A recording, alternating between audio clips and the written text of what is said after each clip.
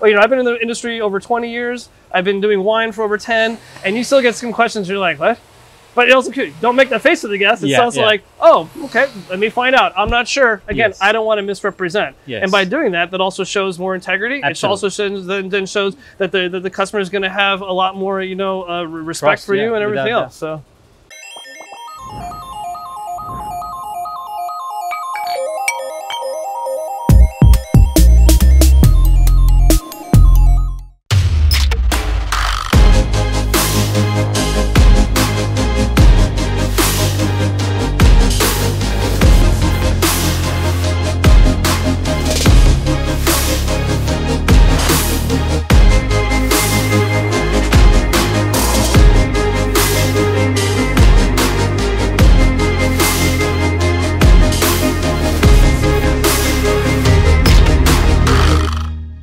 There's a purpose for everything that we do. Hi guys, welcome to Mountain View. I'm here at this Michelin-star restaurant, Chez TJ. I'm going to meet Paul Carayas. He's the wine director of this restaurant.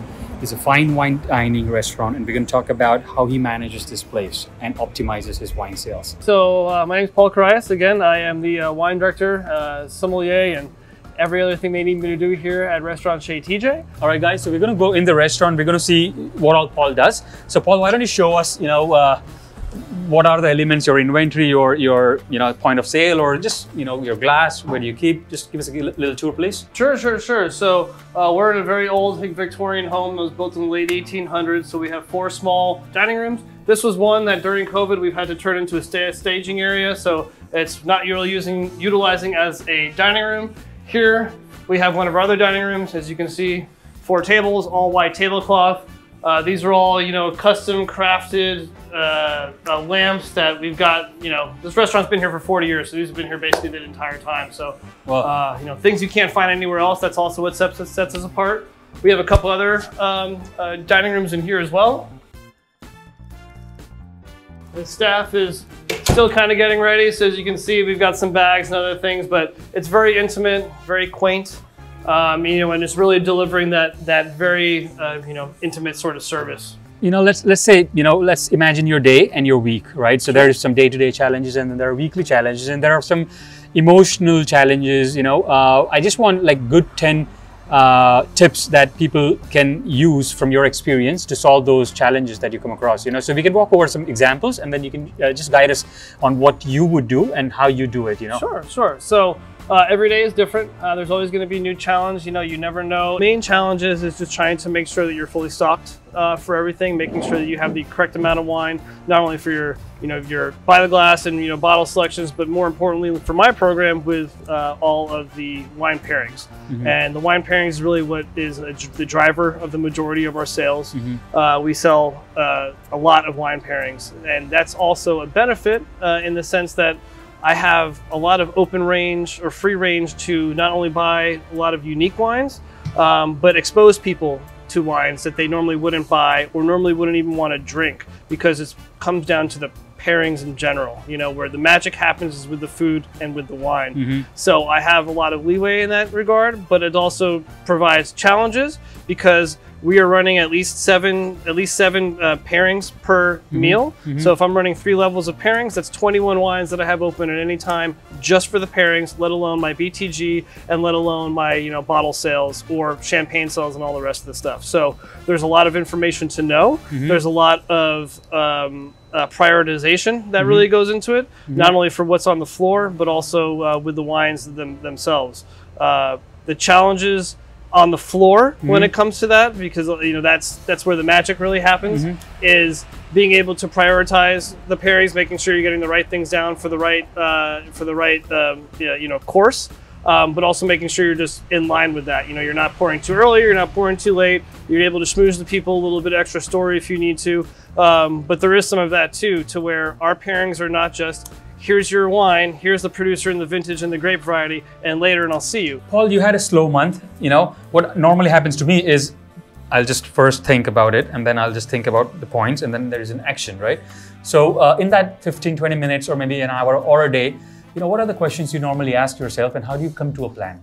Sure. So first off, it's just, you got to read the market. You need to know whether or not you know, how busy you are, yes, you know, and how much clientele is coming in. Like even during the COVID is a great example to where we're busy for a certain amount of weeks, and then all of a sudden things start to decline, and being able to adapt in that sense to where you don't order as much. Yeah.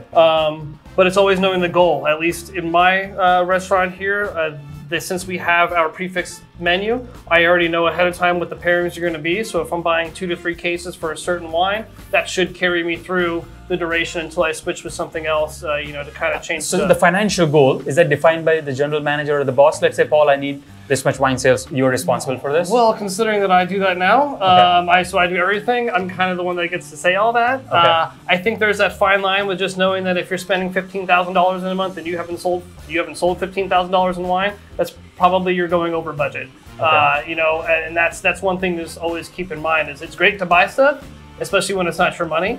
Yeah. And that's one thing that you should always be aware of. Consider it maybe it is your money. Maybe consider that you are the owner, and these are the things that you're doing. And again, not being overzealous or just buying into what a rep or somebody else may try to push on you. So there's always that fine line. It's just having to just know your program more than anything else. Knowing if things are selling and what's not. And if there's going to be a hiccup, if you need to pause and take a break for a few weeks to, you know, to move through a few extra stocks.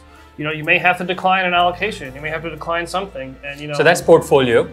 Then what about on the floor? You know, training your reps. What are the things you say to have that second glass poured? Sure. You know, again, to me, we're not selling, we're letting people buy. And that's the one thing that you should always, at least that I consider when I'm talking to people about wine, is I'm not here to sell you something. You know, I can sell you whatever. I can sell you, you know, whatever it is, but that's not the goal. The goal is to make the customer happy. So asking certain questions as far as like, you know, do you prefer old world or new world? That's a great starting point to narrow things down. Oh, I prefer old world. Okay, you know, is there a certain, you know, country? Do you prefer France or Italy? Narrowing things down. And then even at that point, once you have that, you know, are you looking for something, you know, lighter or heavier? You know, asking the qualifying questions to get people to then buy things themselves. You know, oh, well, now I put this in parameter. It looks like you want Burgundy.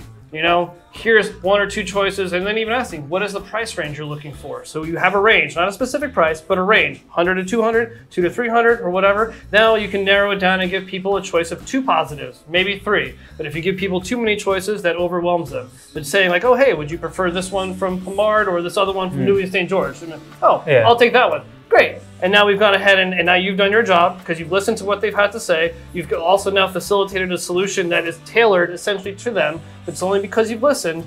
And now you should have an educated guest knowing your product and knowing from what you said. And you know, 99% of the time, most likely that customer is going to be happy. Explain me a little bit more about this pairing concept, because I saw that you have the prefix food menu, right? So let's say this is this food. Now, do they have options? And then you say, okay, what do you feel like? What kind of pairing you want to do? And you have 3-4 pairing packages that goes? So I know there are some establishments that do that to tailor it a little more personal.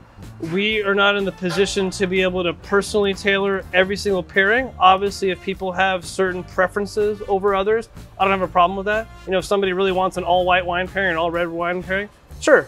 I may need, you know, need to say, we're going to give me a few minutes so I can make sure to make sure it's correct and also as perfect as can be, because the wine pairings have been determined ahead of time as what is the best pairing for that specific dish. And again, running 3 levels of pairings, those are 3 different pairings that we have for each dish. But at the end of the day, you know, if somebody wants to call an audible and be like, give me your red wine with this fish, all right, you may need to give me a minute, and I also can't guarantee 100% on the fly that's going to be the best pairing, but it's going to be pretty close. Understood. You know, but that is a challenge, and that is a hurdle, and that is something that can come up at any point. Case in point, the other day, we had our 2nd course move to the 3rd course position. It was lobster, and now I have to pour that with a red wine. I have no problem pouring lobster with a red wine, but it was one of those that I had literally 5 minutes to figure out what's the pairing I'm going to pour with this. Luckily, I've had this Canary Island Red sitting and waiting for me, the Eichwein, 2018 But don't vintage. You write what you're going to do already in advance and then? Not for us. Okay. Our menu. That allows you the flexibility. Correct. Our menu is, it's always going to be a mystery. So at least here at this establishment, we don't give any of the items for menu or wine until the completion of the Even meal. the food is. So that does buy me some time. to whereas, you know, if there needs to be something like this changed, to where this lobster dish changed, and then I poured this canary red, to where the velouté in this sauce was, you know, it's lobster velouté, but it was infused with a little Satsuma mandarin. The Canary Island red that I poured, while it's a lighter red, there's some crunchy, beautiful acidity. You have some pomegranate and a little bit of raspberry, but then this little underlying citrus orange that works so well with the velouté that just, I mean, I have to, it's one of the best pairings I've had, but it's also done it on the fly. But I also have that from experience and also knowing the components, because again, when it comes to pairing, it's not just about the protein, it's about all the components of the dish. And now having this as being a red wine with the lobster, you know, and now we're even shaving some white truffles over it. It still is amazing. It's mind-blowing. So I think it's one of the challenge, as you said, is if food changes or moves here and there, then you just have to quickly adapt to it. You have to adapt to it, but that also comes again with the experience of knowing what's on your list. Okay. You know, if you're coming into a wine program that you don't know what the products are, you're gonna have a much difficult or more difficult time trying to do that if you haven't tasted it. You know, if you have the flexibility of Coravining and getting a taste of kind of everything you have, you have a better understanding. But that also does come with, you know, comes with experience and just again knowing your product more than anything. I just want to give people a little bit more context here, if you don't mind. If you can just explain the pricing so people understand the experience and the clientele you're dealing with. You know, I think, is that okay to say? Of course. So I think it's, till what I saw was $200 per person for the food, and wine is how much, Paul? 150 for the nightly pairing, 295 for the grand. So you're talking about average 400 to 450 a person. So $1,000 on an average. Minimum for per guest. Check average is well over $300 to $400 a person. Yeah. So a lot of times I assume that kind of guests come here for special occasion. Correct. Or they just have money and they know exactly what they want. I want my thing, bring it on, right? Exactly. Let's go detail in that. Like what things come up there? So you have your novices, people who are not, you know, 100% fully in the wine, or into wine. Have more of maybe a novice palate. Okay. But that's also something that's a benefit that. Let me start over. I should say I've grown the following for the wine pairings here at Chez TJ over the last 5 years. There has come to known that there is a following that these are not going to be traditional pairings. These are not going to be classic pairings. That may happen every now and then, but I use a lot of products from around the world, things that people wouldn't expect, pairings that are not traditional at all, but it's something that is eye-opening. It is something that is fun. You also want people to try different things. But that also sets ourselves apart. You know, Right. that's another reason why I can command the prices that I do for the pairings. You know, I mean, if you're going to sit down for a $300 pairing here, I mean, you can basically get the same pairing, or not the same, but you can get a similar pairing at the French Laundry for the same price, but it's going to be a lot more classic. Mine's not. You're going to find items that are exotic, items that are just not found anywhere else, because I also, once I do find those exotic items, I buy it all, because I want to make sure that our program is set apart from each other. And now that also poses another problem, is making sure that your program is also not only one that is amazing, but one that sets itself apart. Because if you're like everybody else, then what's the point? You know, I can go anywhere and have that. I can go to, another Michelin restaurant and have the same thing.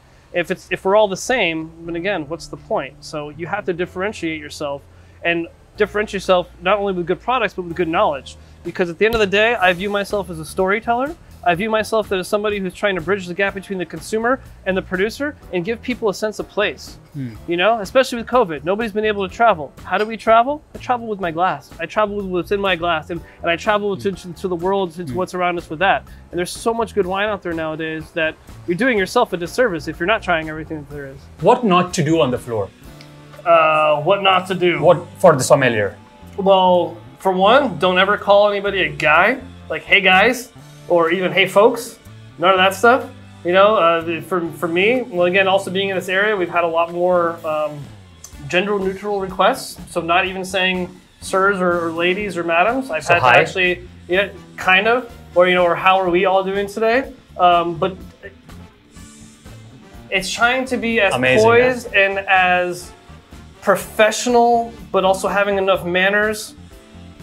I don't know if anybody watches Downton Abbey, but that's kind of the way it is. Pish posh, pish posh, pish posh. It's kind of how you should be, but at the sense, keeping it personal. You're never coming up to a table, hey, how's it going? It's never like that. You're coming, you are professional, you are here to give people an experience. consider yourself as a professional, and also they're looking at you as to being a professional. So not only act the role, but then also, you know, complete with the role. You know, when you're pouring, you know, again, pouring things open-handed. If somebody's sitting over here, if I can use a table for example, you know, if somebody's coming over here, I'm going to pour this way. If they're sitting here, if I'm not coming around this side, I'm going to switch hands and then pour with the left. So that's such an important skill. Like you have to be sort of a two-hand.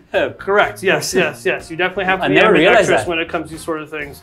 And it's also knowing your pours is very important. Knowing what a 1 ounce pour is, knowing what a 2 ounce pour is, knowing because what a 3 you're not ounce going to pour use is. anything, right? You're Correct. Because on my pairings, I pour 2 ounce pours. So in a bottle, there's 25 ounces essentially. So if I'm pouring 2 ounces per pour, that means technically I should get 12 full people poured out in one bottle, have an extra ounce-ish for myself to taste to make sure that the bottle was sound. On a good night. Now, you may have to pour other people off, but I look at it as a bottle. If I'm pouring 2 ounces, I'm going to get at least 10 pours out of. I should really get 12. That's maximizing the profitability of the bottle itself.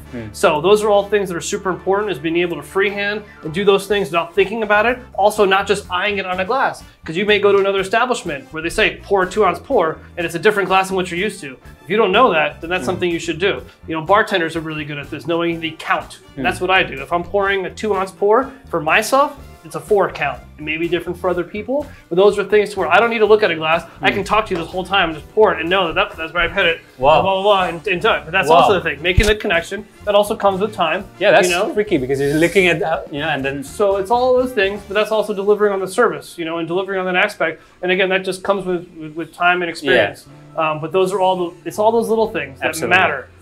You know, and again, more importantly, even if, you know, maybe somebody didn't put the glasses properly, you need to move things. It's always coming in. If you ever need to disrupt anything on the table, pardon my reach, excuse my reach, and you move things, and it's not move, it's slow. You know, it's methodical. Everything needs to be done. There's a purpose for everything that we do, you know, and that's really what it comes across. And then people start to realize that, oh, I've never had this experience before. Wow, this was elevated.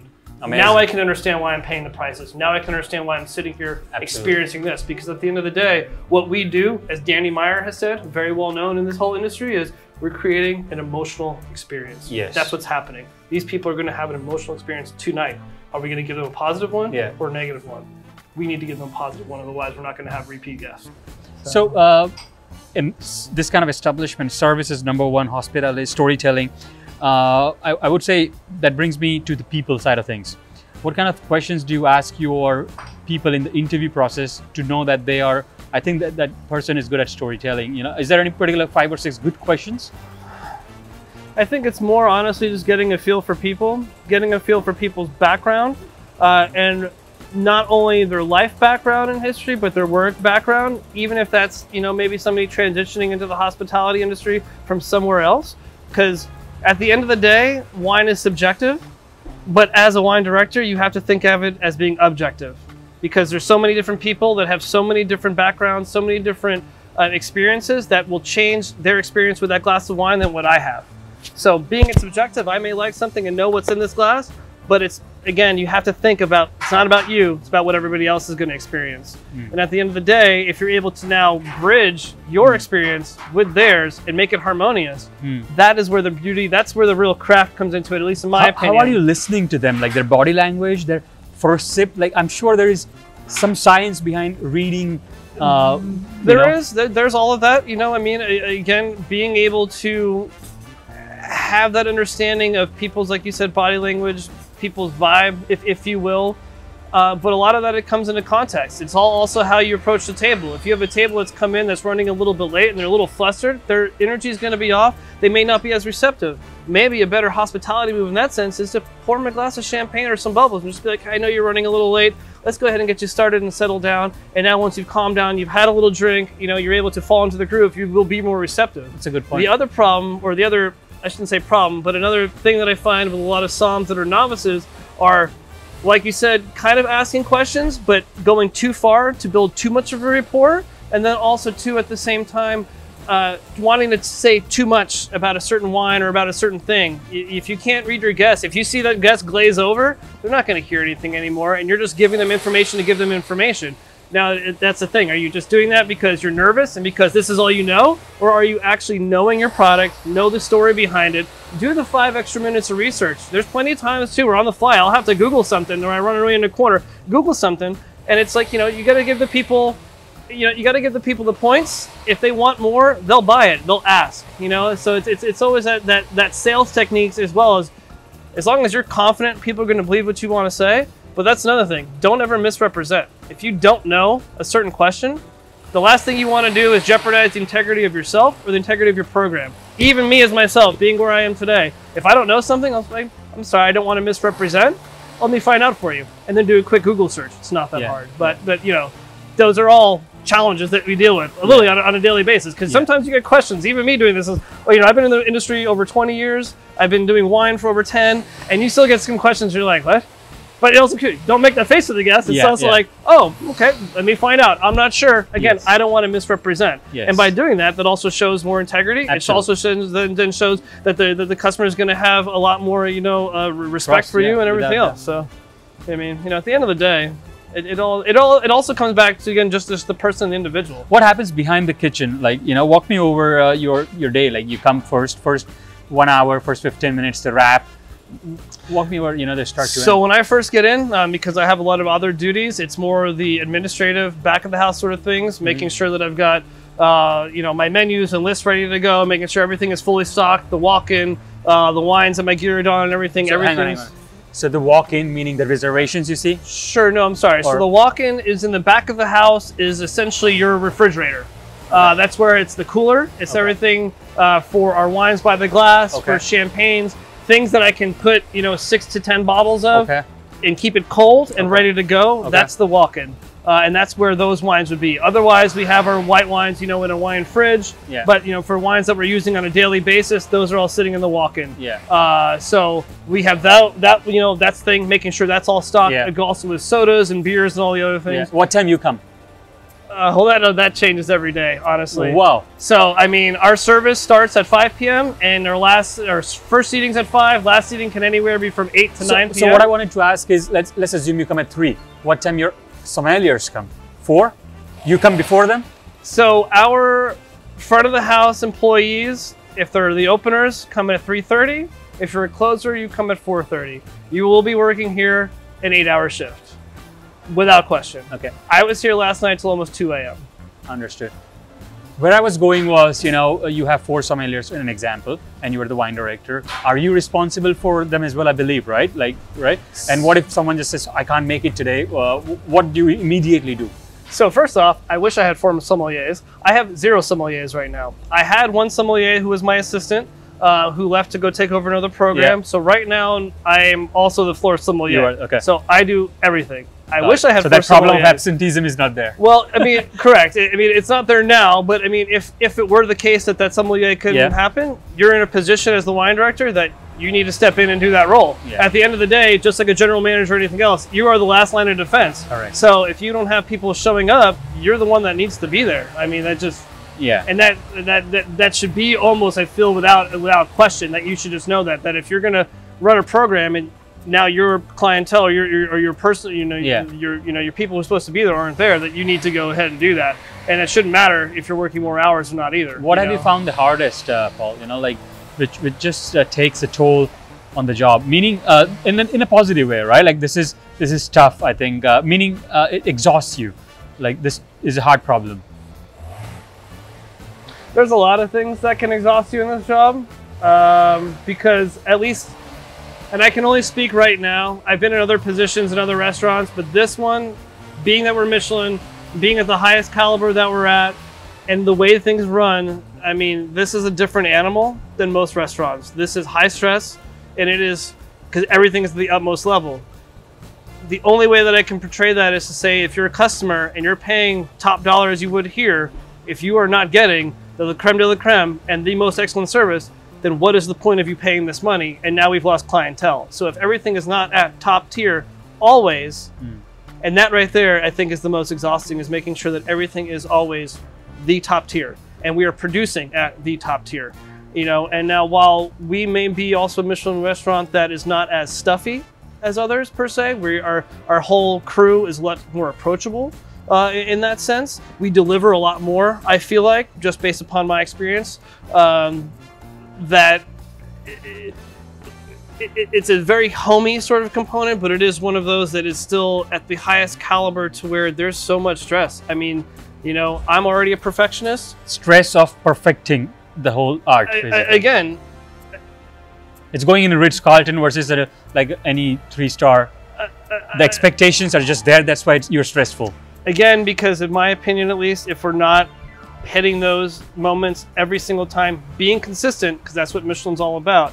If we're not being consistent with those things, then we have now not delivered for our customer, and now our customers' experience has been impacted negatively, and that's the last thing that we want. So the stress is to make sure that it is always perfect every single time, without question, and that does run a high level of stress.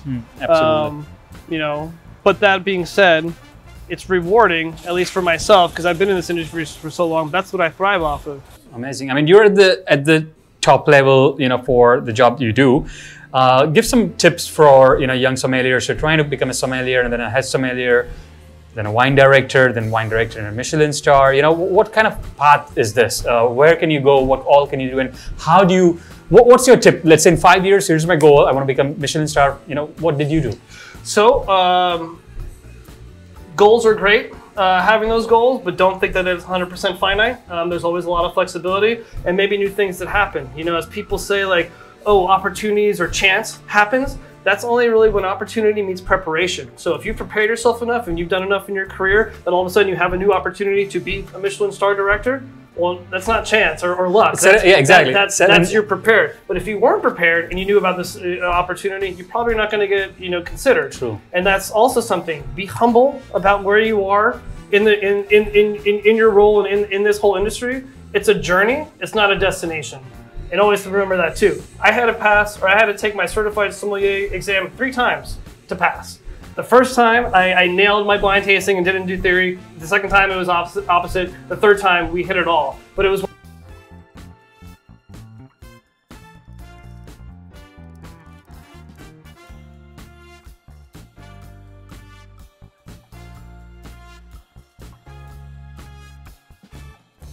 Got it.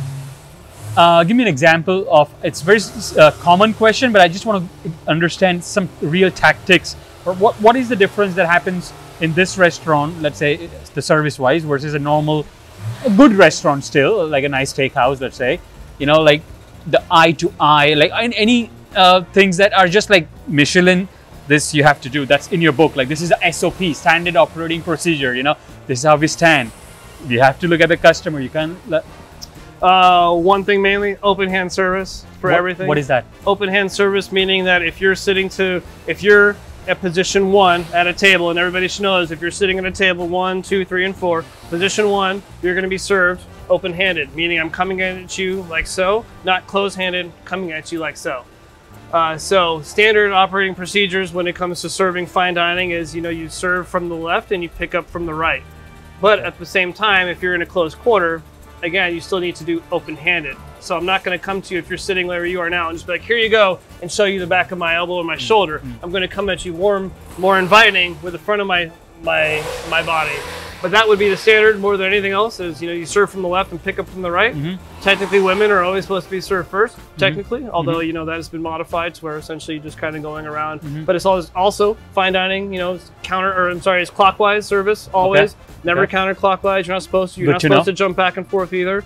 I mean, that's also something being a sommelier, you know, if the quartermaster sommeliers that they test you on, and, you know, even a certified, if you start going counterclockwise, you will get dinged for that. So, you know, everything should be clockwise. And again, you know, it's the poise. If you're going to reach in front of somebody, pardon my reach, excuse my reach.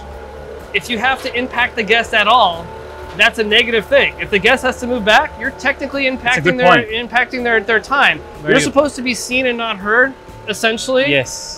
You know, while everybody is important and everybody's personality is important, you need to realize that in this scenario, you're not. True. It's the guest that's important. Yeah. You don't need to show off. Yeah, you don't need to show off. You need to think. Now, if you've built a rapport to where that's acceptable, sure. That also comes in with finding that fine line of being acceptable. Like, yeah, that's you know, very good point. again, it's about them. This may be their one time going to that Michelin restaurant, and that needs to be the best time ever. And this is another thing where, being that we do this job as sommeliers or as, you know, just people in the restaurant industry, we do the same thing every day. It's the same thing, especially, you know, at a restaurant like this where it's a set menu, so it should be essentially the same every day. Like, you know, we just have the same things unless the menu changes, but it's it's not the same for the guest. And that's the problem, is to where you know, sometimes we can become complacent or just be like, oh, I have to go to work today and it's the same thing. Here you go, blah, blah, blah, here's this dish. So it shows in your...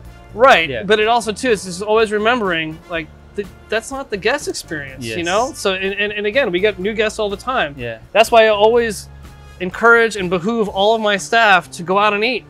Go out and eat at restaurants, especially Michelin restaurants, you know, get an idea as to why we are one of the best 1-stars when we should be 2 with what we deliver. We should be, and we've been striving for a while, but see the difference in that, you know what I mean? And take into account, you know, not only what the staff is doing, but your experience, because at the end of the day, you're still the guest, and we should also enjoy ourselves being in this industry that sometimes we're like, no, I'm not going to spend the money on, you know, $100 or $200 dinner. It's like, well, why not, man?